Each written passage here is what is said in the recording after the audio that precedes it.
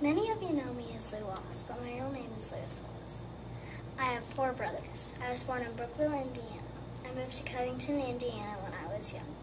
When we were moving, my brother John fell onto the carriage. I dove under and pulled him out. My grandfather stopped the horses. When we were moving, my brother John and I got scarlet fever. John died of it. I managed to get better. When I was young, I enjoyed drawing. When I was in school, other kids thought the pencil I had was magic. One day I drew a picture of my classmates and my teacher abused me. I had a dog named Nuts. I found him on the road whimpering. We became instant companions that day. He had been run over by a wagon. One of his legs was broken.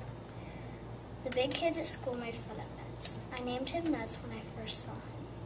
I loved his sled. It is so much fun. One day I waited for my dad to send a letter.